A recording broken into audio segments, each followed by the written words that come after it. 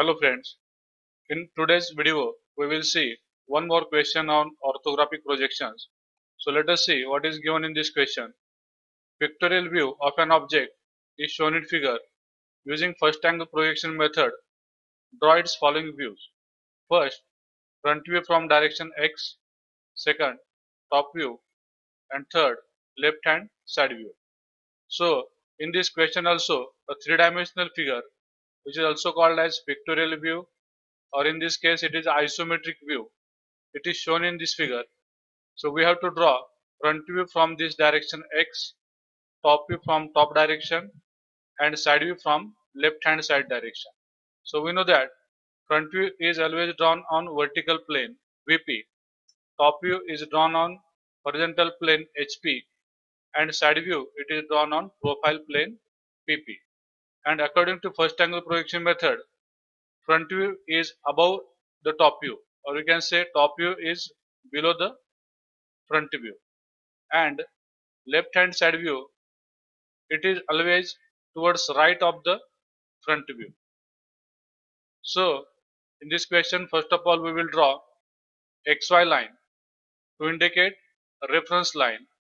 Above this XY line there is vertical plane VP, and below this XY line there will be horizontal plane HP. So we will mark VP here to draw the front view, and HP here below the XY line to draw the top view. Then we will draw X1 Y1 line to create profile plane PP. On this plane we will draw this left hand side view. So here we have finalized the areas where we have to draw the front view, where we have to draw the left hand side view, and here we have to draw the top view. So after that, let's construct rectangular boxes in each view. So for that, look this object from front direction. So from front direction we will see the overall dimension of this object are length equal to 30 plus 45, that is 75 mm length, and height equal to 60 mm. So in the front view we will construct a rectangular box of 75 mm length and 60 mm height. So to construct this box, choose convenient distance from XY line and X1 Y1 line. You can assume suitable distance. Then project each corner of this rectangle from front view to top view. Now look this object from top direction. So from top direction we will see the overall dimensions are 75 mm length and 30 plus 15 45 mm width. So in the top view we will construct a rectangular box of 75 mm length and 45 mm width. Again you can choose this distance, convenient distance from XY line. Then project each corner from front view to left hand side view, and from top view to left hand side view. So to do so, simply draw a 45-degree inclined line through this corner, then project each corner from top view to that inclined line, and from that inclined line to left hand side view. So here we will get a rectangle of height 60 mm and width 45 mm. Remember that these lines must be thin lines. All the construction must be drawn with thin lines, and the dimensions shown here are just for reference only. Students should not give dimensions at this stage. After completion of all the views, you should give the dimensions. Now next step is to mark the origin O in each view. So for that, mark origin O here in the question figure. Then see from front direction, origin O, it is towards left bottom corner. So in the front view, mark origin O at left bottom corner. Now look this object from right hand side. Where is origin O? Origin O is towards right bottom corner. So in left hand side view, mark origin O here at right bottom corner. Similarly, mark origin O at left bottom corner of top view. So you can see that in first angle projection method, origin O in each view are at bottom extreme corners of each view. After constructing the rectangular boxes in each view and marking origins in each view, the next step is to complete the actual projections. So look at the object from front direction. So from front direction we will see three vertical faces of this object. So let's draw these three vertical faces in front view. So let's draw its face F1 first. This is a triangular face. It has three corners. Its first corner is at top left corner of this object. So this corner will be seen at top left corner of this rectangle. The second corner of this triangle, it will be seen at 30 millimeter from right edge of this object. So it will be seen at 30 millimeter from right top corner of this rectangle. And this third corner of this triangle, it will be seen 15 millimeter from base. So this third corner will be seen 15 millimeter from origin O. So simply we have to mark these 3 points and we have to join this by thick lines to complete this face F1. This is a vertical triangular face of this object. Similarly, we can draw face F2. F2 has four corners, so simply we have to mark these four corners in this front view. So first corner of this face F2, it is here. It is at the same level of corner of F1, so it is same here. And second corner, it will be seen at origin O. So second corner is here. It will be seen at origin O. And third corner of this face F2, it is 30 millimeter towards right of this origin O. So this is 30 millimeter from right of origin O. And fourth corner, this is at this point, which this edge is vertical. So simply we have to draw the vertical line up to that inclined line. So we'll get the fourth point. So simply join these 4 points by thick lines. So we'll get F2 vertical face in front view.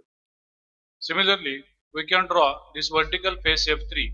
It has 5 corner points, out of which this first corner point, it will be seen at the same level of this corner point of F2. So it will be seen here. First corner point of F3 will be here. The second corner point of F3, it is the right bottom corner of this object. So it will be seen here. Then third corner point of this F3, it is top right corner of this object. So it will be seen here. And then fourth corner point of this object, it will be seen here. And fifth corner point, it will be seen here. So simply by joining these 5 corner points by thick lines, we can complete this face F3. So these are the three vertical faces in the front view, which shows the true shape of the faces. You can see that this inclined line is nothing but the inclined surface of this object. This vertical line is nothing but this vertical surface of this object. This horizontal line is this horizontal surface of this object, and this left hand side vertical line is nothing but the left hand side face of this object. So in this way, this is the complete front view of this object. Now note that if you could imagine the front view properly, you can draw this front view by simply making this rectangle dark and by drawing inclined surface line and this vertical surface line in the front view. Now let's move towards top view of this object. So for that, simply project each corner from front view to top view. So simply draw vertical projection lines from each corner towards top view. Similarly, project these corners from front view to left hand side view. Now let's draw top view of this object. So for that, imagine that you are watching this object from top side. So from top, we will see this horizontal surface T1 first. So simply we have to draw that shape in this rectangle drawn in the top view of the object. So for that, you can make use of origin O. Origin O is here. So you can start from this corner which is opposite to origin O. So this corner is here. This corner is opposite to origin O. So you can start from this corner. So there is one edge of 45 mm long. So we can draw that edge 45 mm long. Then this edge of total length, this edge of total length. Similarly, you can construct this shape. You can make use of projections drawn from front view also. So in this way we have to complete this top face T1. Then Again, if you see from top, we will see T2 face. T2 is a inclined surface. T1 is a horizontal surface, but T2 is the inclined surface. So make use of projections drawn from front view and construct this T2 shape. T2 is a inclined surface. So this is complete top view of this object. T1 and T2, these are only visible faces from top. T1 is a horizontal surface and T2 is the inclined surface. Now let's move towards left hand side view. So from each corner of this top view, draw projections up to inclined line and then up to left hand side view. So in left hand side view, we will get this type of grid. Now let's draw left hand side view of this object. So for that, imagine that you are observing this object from left hand side. So from this side, we will see this S1 face first. S1 is a vertical face having L shape. So this corner of this face S1, it is 15 millimeter away from origin O. So let's make use of this in left hand side view. So origin O is here. So mark a point 15 millimeter from O. So from this point, start this L shape here. So we can make use of the grids in left hand side view also to complete this S1 face. So S1 face is a vertical face. Now again see this object from left hand side. So from this side we will see another vertical face S2. S2 is a vertical face. Its corner point this, it will be seen in the same level of O from left hand side. So let's make use of that. So from this O, draw the S2 face. S2 is a vertical face. So you can make use of projection lines drawn from the front view also. Again, watch this object from left hand side. So from left hand side, we will see the inclined surface again. So let's call it S3. The same inclined surface you can obtain here in left hand side view simply by making some of the lines dark. We can obtain the S3 face. So this is inclined surface. So you can imagine that S1 and S2, these are vertical faces, but S3 is a inclined surface. So this is complete left hand side view of this object, and there is again nothing hidden in this left hand side view also. Now note that the face names given here like F1, F2, S1, S2, T1, T2, this should not be given by the students. These are shown for our reference only. Now note that finally our drawing must be like this.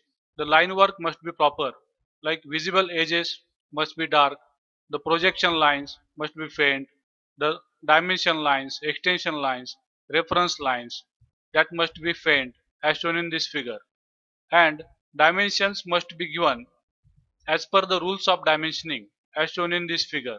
No overlapping of the dimensions should be there, and none of the dimensions should be less. So this is final orthographic projection of this object. For more questions, refer Textbook of Engineering Graphics from Soham Publications, and its MRP is only 200. This book is also available on Flipkart. Don't forget to subscribe our channel, like our video, share our video.